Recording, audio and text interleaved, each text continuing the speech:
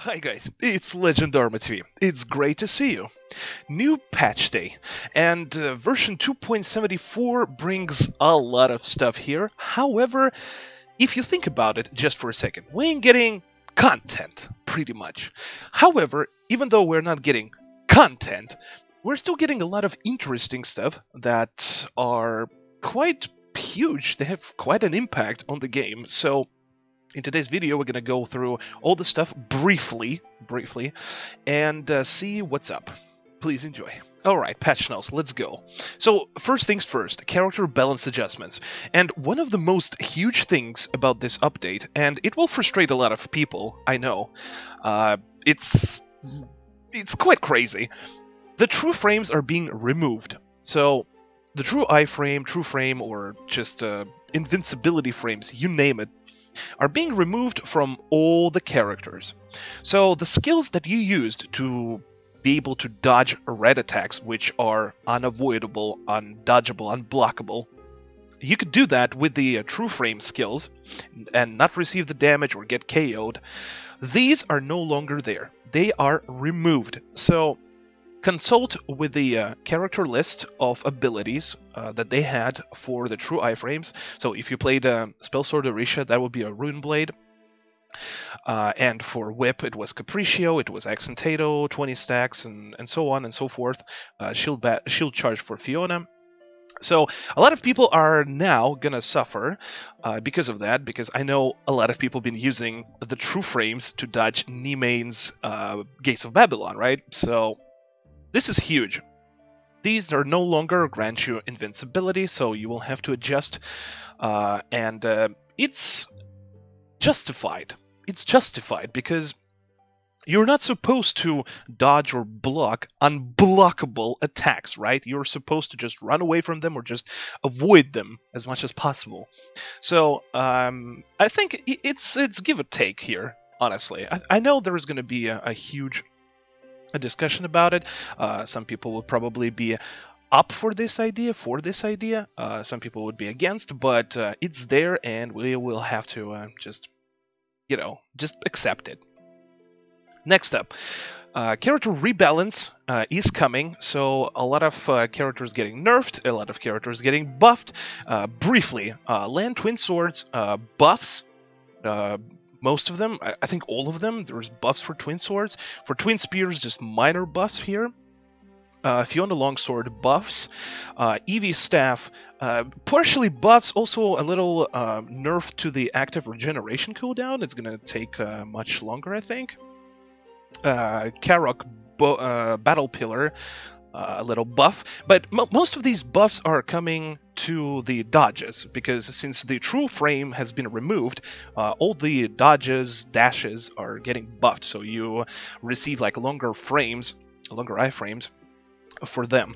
Kai Bow, a buff here, also a buff for crossgun Kai. However, active hunters party, which granted for whole party, it granted SP, is now nerfed, is now 8%. Max SP gain is now 8% for party members. So it's a nerf for party members, not for the crossgun though himself. The caster's SP gain remains unchanged, so it's all right. Vela twin swords, a little buff here. Twin chain blades buffs to the glint, so you're gonna be cartwheeling even more, even better now. It's good. Huge buff to Herg Tade. It's really huge. He gets a deflection that's going to be used a lot. So this class is getting there. It's getting there. It's moving up on the tier list for sure. Linglaive, little buffs here. Same for Battle Shade. Spell Sword Orisha. Now, Spell Sword Orisha is dear to my heart because I main that. And for those of you who are trying to figure out, is it a nerf or is it a buff? It's really hard to say right now.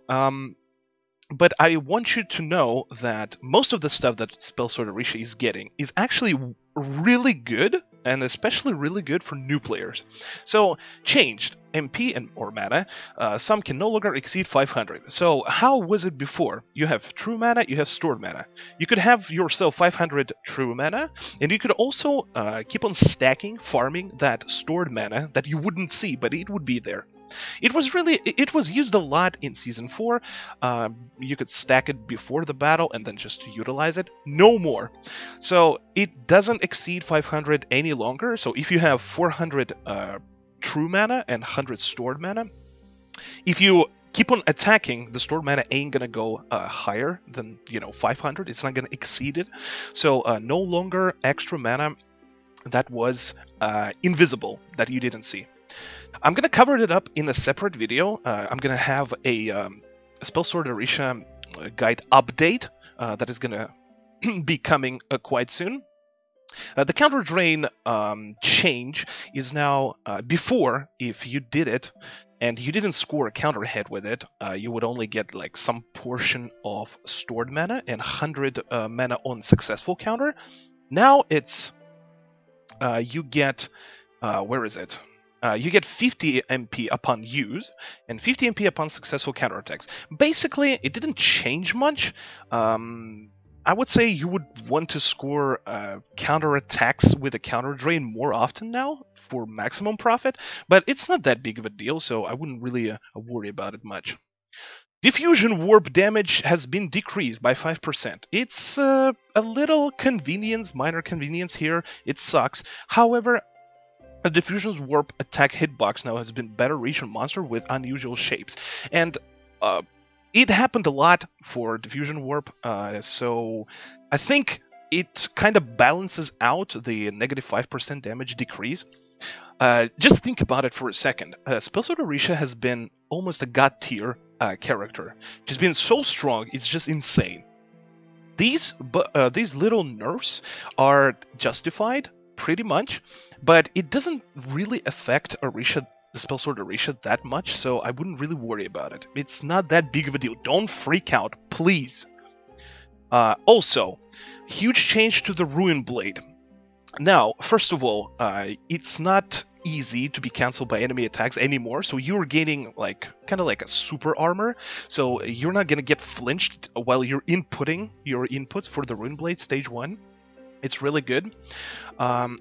The activation command for the enhanced attack has been simplified to up, down, left, right. So if you remember, Spellsword Orisha's the most dreadful combo that actually turned off a lot of new players that wanted to pick Orisha was the Ruin Blade combo, which was W, S, A, D, A, D, S, W, right? Or W, S, whatever. Now it's simplified. It's only W, S, A, D. And you get the first freaking stage of Ruin Blade easy. So it's going to be way more comfortable for the new players who's going to be picking Orisha. It's going to take just a little bit of time for the veteran players to get used to it, that the input is not that big. The second and third stage of Ruin Blade remain the same, so A, S, D, S, W, and then S, W, or A, D. So it's the first thing that, the first stage that's been really nerfed big time to make it more simple for the new players. It's really good. It's awesome. Changed active resonance to receive the below adjustments. So, huge here. No longer be knocked down by most attacks. So you gain super armor during active resonance. However, you would still want to score perfect resonances, right? And if you don't know what that is, just consult with the Orisha guide.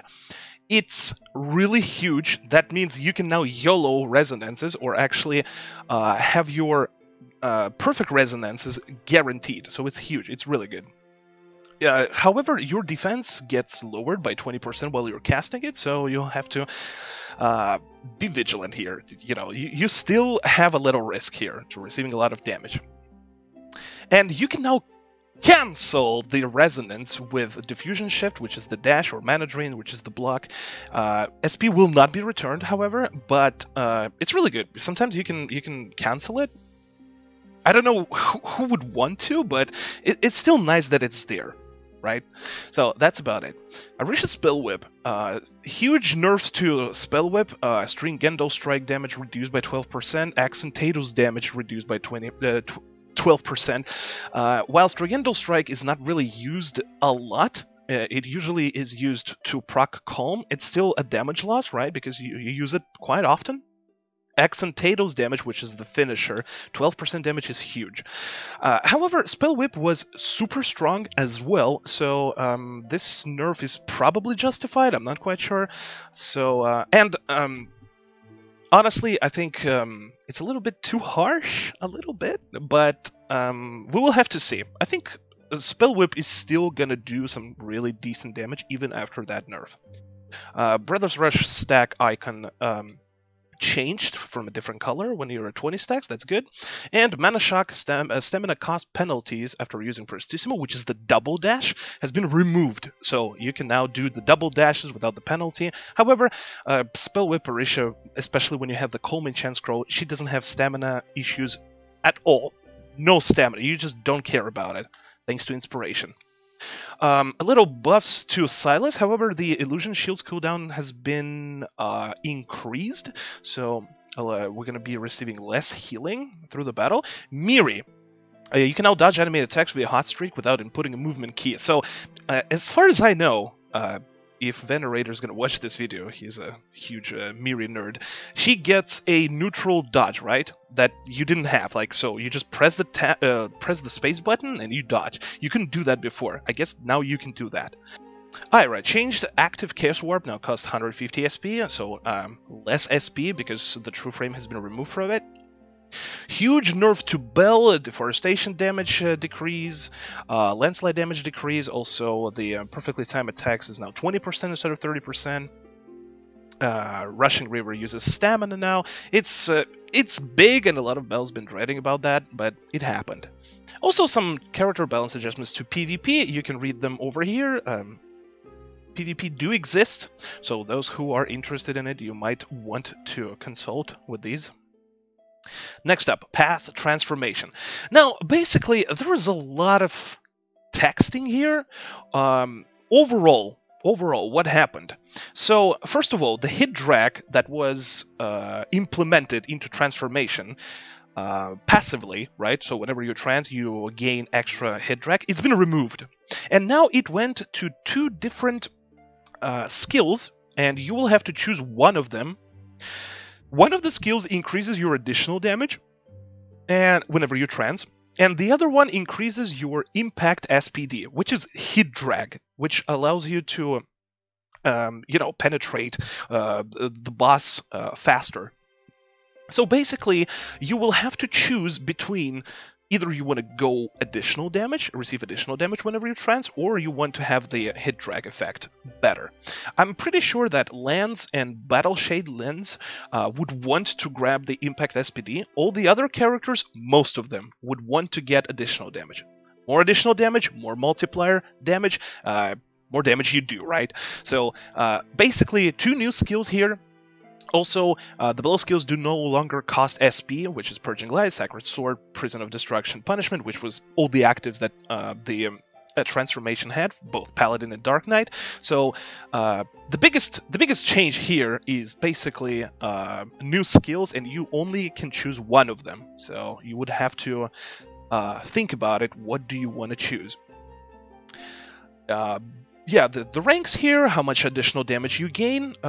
So whenever it's maxed, it's 100% hit drag, or you get 1600 additional damage, so be advised, what do you want to pick? That's about it. Changes in balance adjustments for battles and raids. So the duelist status has been adjusted, it's been changed. That is Titan in Royal Army Ancient Giant. Basically, whenever he would step on you, right? I know it sounds kinky, but whenever he steps on you, you would lose all your critical for what, for a minute or something. So you wouldn't score criticals at all. Now the debuff boosts stamina cost and inflicts critical -3 only for 20 seconds. So it's Titan is probably now the best freaking Royal Army to farm whenever he's on. Some adjustments to Chrome Crook, not that big of a deal. Armor can no longer be destroyed when taking hits in personal training sites. The training sites haven't been... there is nothing being said about the training sites, which is the target dummy. So I'm not sure if it's going to be in the patch or not. We will have to see. Some changes, it's not that big of a deal here. Revamp raid battles. So what happened here? Stuns and knockdowns from suppression skills are still active. However, the knockdown from accumulated damage will not longer occur for raid bosses. So sometimes you would see the boss just kneeling or just dropping down, getting temporarily stunned. That's not going to happen anymore. They said that you guys are already killing bosses quite fast, so we're removing that. So you will have to fight the boss even more. And this applies to pretty much all the raids, from Dullahan to Siete. Here. Also changed most of the patterns for pretty much every boss, Arcana, Maka, Agaris, Lulamfada. Basically, most of the stuff here related to damage reduction to some of the stuff that they do. So, just minor changes, it's not that big. If you are having some troubles with some of the bosses, you might want to actually check this out, read what's going on. This Battle Spearhead of Paradise Lost, which is Ragnahim, the phase 3 grab into suppression attack pattern is now an AoE attack. I can only imagine what does that mean. So basically, does he freaking KOs everyone? If he is, he can actually KO everyone if he gets them with the grapple hook? I don't know. It's kind of funny. Also, Redeemer's battles, and this is huge. So we're gonna be talking about Brigid here. Bridging no longer uses her suppression attack, KO attacks, right, consecutively during her second and third phases, which is great, finally, because she could spam the crap out of it and KO people one by one in a short periods of time. No longer. Also, you get an indicator, so you get a red pillar of light. if it's you are the target for the KO, which is going to be way easier to distinguish, to figure out who she is targeting. Activation, range, and speed more lenient for Brigid's suppression attack during her second and third phases. So basically, Brigid is going to be way more comfortable to fight against, so it's really good. Now, battle balance revamps for normal battles. So this is basically like, little battles in Donegal, Downtown Burby, Aiden, and all that. There's a lot of stuff here. Most important thing is that all these little maps are going to be slightly faster to go through now, because there's going to be less transitions. Some bosses receive a little bit of HP boosts, but that's about it. So, it's just leveling is going to be way faster, I would say now. You're going to go through the dungeons faster, so it's good. It's really good. Battles. Now, Season 4 battle changes. The defense and attack cap for monsters in the below battles have been adjusted. So, Niall gets his defense and attack cap increased by 500, Ragnahim by 1000, and Siete by 1500. So, you would need more attack to cap these. Same goes for the quick battle. The power requirement is 500, 1000, and 1500, so you would need more stats now, which is attack and defense power, for these 3 battles. So be advised. There's now a better penalty for those who don't deal more than 7% damage in raids, 1% in normal battles or RAR. You now not only get 1 core, you also only get 1 AP, and your XP and gold is reduced to 20%. So, guys, please do the damage. It's pretty important here. Next up, Seal Shop Revamp. This is a huge, really huge. Basically, Dullahan stuff is being removed from the Seal Shop. No longer can you purchase the chunks and Dullahan essences. However, they are replacing them with this list of goodies right over here. First of all, Ample Extractors, you can now buy Legendary or Destiny Bucks, Astera Essences, Astera Weapon Essence, so you can now build Astera stuff just with the seals. It's really good. You also get a plus 13 Restorative Enhancement Rune for level 100 weapon, which is Astera, which is great. And the biggest thing here is that now you can purchase Critical +1 and Balance +1 element stones for power infusions. Now, this is obviously not as good as +2 infusions, but however, these are guaranteed, and you only need seals for that. You don't need to gamble. So for those who are wanting to increase their balance and critical, their technique, so they can participate in more battles and be stronger, this is huge. So this is amazing. This is going to be really great, especially for new players. Also, the amount of seals required for the essences for the free gear has been decreased, and decreased a lot actually, especially for Dula and A-side essences, by like 45. It's huge, so you need less seals now. You needed what, 110 plus yeah, you needed 300 seals total to get all the free accessories. Now you only need 200. So this is amazing. So you're gonna get everything super fast. It's really good.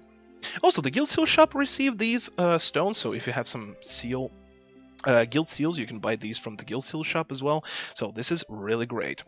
New and returning player experience revamp. So what happened here is that now you will have the icons for the rookies who are total new players. They're gonna have a green heart, and the returning mercenaries who's just coming back from a hiatus or whatever, they're gonna have a yellow one.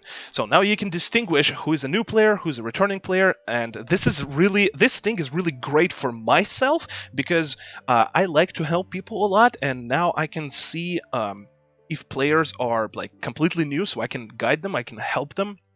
And if they're returning mercenaries, I can help them to, better, understand what's going on, or just remind them what's going on in the battle. It's really great. So the Tour of Duty, the package, whenever you would return, is now called Long Time No See. So you get a lot of different stuff here. The goals for character growth has been a little bit, it's been changed a little bit. So at level 70 and 80, you get battle support packages. So Nighthawk set and Armageddon set for 70 and 80. So it's going to be a little bit easier on the defense for you. And some attack during Season 2, which is, it's minor convenience, but it's still pretty good. Items. So they also changed all the free gear that you get. Before you would get Righteous Judgment. Now it's going to be Emerald Judgment. So what was the difference between Righteous and Emerald? Righteous is focused around attack speed, and attack speed doesn't contribute to your technique, right? So by giving the Emerald enchant scroll implemented into the free gear, they basically increase your critical. And critical goes towards the technique, so it's going to be easier to meet the quick battle requirements for the battles, which is super, super great. Now, also, the 4 new dismantle exclusive items can be earned from level 95 raids, and this is a huge nerf to Season 2 farming, which was the Element Stone farming. Now, the stuff that you need to get for Element Stone, you can only acquire in level 95 raids. And they are now divided into Element Cloth Bundle, Elemental Accessory Shard, Elemental Weapon Shard, Armor Shard. It's huge, actually. It's I think the market for the Element Stone is gonna crash. Well, it's gonna crash regardless, because now you have the stones for +1 critical and balance, right, for power infusion. But also they changed it, so I think Season 2 is dead now. Like, it does, the stuff doesn't drop there, and the drop rates have been nerfed there. So yeah, guys, now if you wanna farm some intermediate Element Stone, you need to do level 95 raids, it seems. This is huge. This is big. Let me know in the comment section below what do you think about it. New item, body type slot. So basically this removes the robe in the next tab. Body slot, what is it? So let's imagine for a second you have a regular character shape, right? And you have oil applied on it. You don't really want, you get tired of oil, right? And you want to become thicker. You want to have like huge thighs. You want to be muscled up. You don't really need to change, your original appearance, right? You can now actually create a new body slot. So you can save yourself your original appearance and then use a appearance alteration coupon to make a new body slot. And in that body slot, you can make yourself thick without oil, change everything you want in your character shape and save it. And then you can switch between them. So today you want to be oiled, so you go back to your original. You just switch it back to it. Or today I want to be thick. I want to do some heavy ERP. No problem. Switch to your thick preset, your body slot. That's it. This is basically how it works. Wardrobe update. Added 14 clone outfit crafting boxes, and this is huge for people who love using alts and getting them outfits and stuff. The more points you gain, wardrobe points, the more extra crafting clone outfit boxes you're gonna get. This is huge. This is amazing. So make sure to claim them in the wardrobe. This is amazing. Also, they nerfed the amount of AP you will have to spend whenever you are using some other skills on your second and third characters. So it's still pretty good. However, I still think that they need to make you pay your main character's AP so you can unlock other stuff on your other characters. Because my character right now, she has like 500,000 AP, and I don't have anywhere to spend it. So please think about it, guys. Please make it happen. And other changes right here. The Magmel new season is starting. New rewards, everything. Battle changes for Bokai, Crow's Gun Kai, Twin Chain Blades Great Sword, Tate Silas, Grimden. It's you guys can read it right here. It's nothing much. The mailbox, read all button here. You can now see the total number of mails in your mailbox. The mailbox can hold whatever mails exceeding that can only be received when you delete the mails you already have. So basically some quality of life changes to the mailbox, pretty much. And some UI and story fixes. That's about it. Nothing really to talk about it here. So that's about it for the this update, pretty much. Oh, yeah, right. There is now, you remember the kitties, the cats in the town? You can talk to them now, and you're gonna have a story now. So you can get yourself, if you're level 11 plus, you can get yourself unlimited hair pass for 7 days, inner armor for 7 days, and an outfitter pass for 7 days. So you can actually look kind of good if you're just starting playing Vindictus, which is great. It's really great. That's about it for the patch notes. It's pretty huge, and we just got through the patch notes. There are still like sales and events, so we're gonna quickly go through them and see what's up. Pretty good, pretty good. The stuff here is nice. Alright, so new gacha. Every month we get new gacha. This time it's Classic Crystal. And there is a lot of new sets that we haven't gotten yet, which is great. Airtight Special Oil Curves High Cut Chick Set, Huge Tit Set, and also it comes with 6 pieces, just like Bunny Babe was. So you can either have a thong with tights or just a skirt. So it comes with 6 pieces. It's really good. You can read it over here. Also, airtight body oil and face oil have been added to the gacha, so you can now sell them on the market and you can actually get them from the gacha, which is great. Airtight Special Oil Curves Potato Mode. I'm not big of a fan of that set, okay? Like, don't get me wrong. It's cool, I'm just not a fan, right? The Covet set and all that hype, bleh, I don't know. But it's just the name actually is quite fitting. So the Oil Curve set is now available, the Covet one, with a funny name.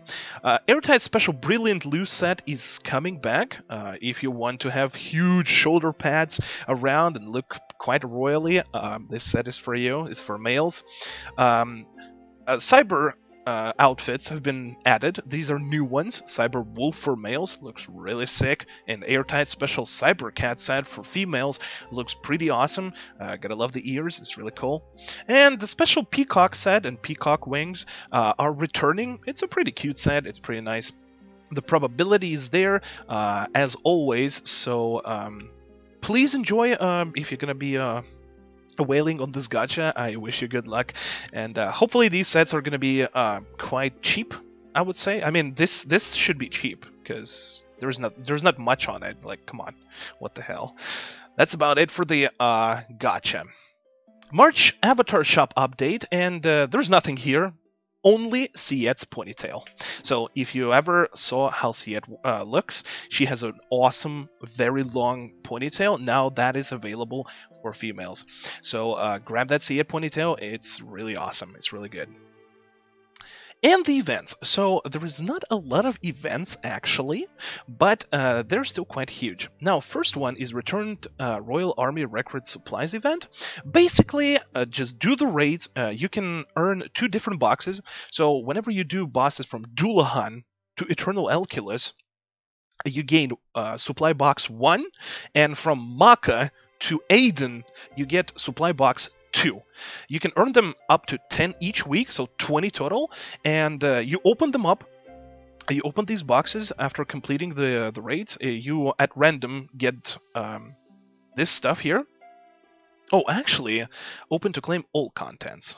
Wait, so you get everything from each box, really? That's quite generous, I'm not gonna lie. This is actually freaking generous. Wow. Okay. Okay, and one of its other contents. Okay, so I guess it's the supply box 2 that is like random while opening. The first one is like you get everything. The second one you get just at random some of the stuff here, I guess. That's how it is. And also exchange shop for it, so you can get some departure boost, the Star Essence box, Damascus Steel. Obviously, always departure licenses, fatigue, graces, everything you need to, to have in regular Vindictus life and activities. Really nice event, just spam the raids, get the boxes, open them up, collect the tickets, and exchange the tickets into the exchange shop. That's it. Simple as that. And a Spring Celebration Weekend, which is a hot time event, so every weekend and holidays we're going to have double AP, double experience, expertise proficiency, and a bonus evil core, so extra drop from all the raids, from March 16th to April 6th. So this is really good, so make sure you come during weekends and holidays, and spend it to get some extra drops and stuff. And they also did, finally, there was a law in KR, and they forced all the companies to finally show the probability rates in their games. And a lot of people speculated for years what are the enhancement rates exactly are. And whenever they started, ever since the plus 15 to plus 20 has been introduced, people have been speculating, what's the percentage for armors and weapons whenever you enhance them? Yeah, so people thought that it was 15% to go from 15 to 16. And you know what? Nope. 15 to 16. That's right, 5%. That's why you can score plus 16, or, some people are really lucky to score that. It's only 5 freaking percent.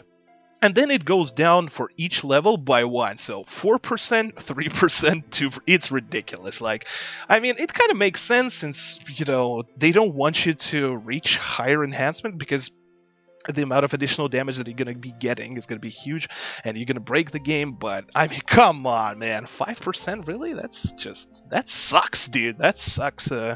Nuts. I don't know. And also they explain the bonus evil core drop rates, how it works. So basically how much luck you have, how many cores you're going to be getting, and what are the chances you're going to obtain extra cores here. So just read it. It's not that big of a deal. It just explains how it works. Same for the Blessing Stone effects.